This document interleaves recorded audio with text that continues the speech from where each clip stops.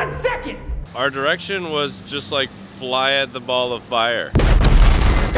We didn't have a lot of money for this movie, and you don't have a lot of toys, so I'm like, okay, how can I reinvent how we use drones? And I found these drone racers. I remember Davis calling me one day and be like, bro, we're on a Michael Bay movie. They're racing those drones, and then now they've, transposed that into filming it.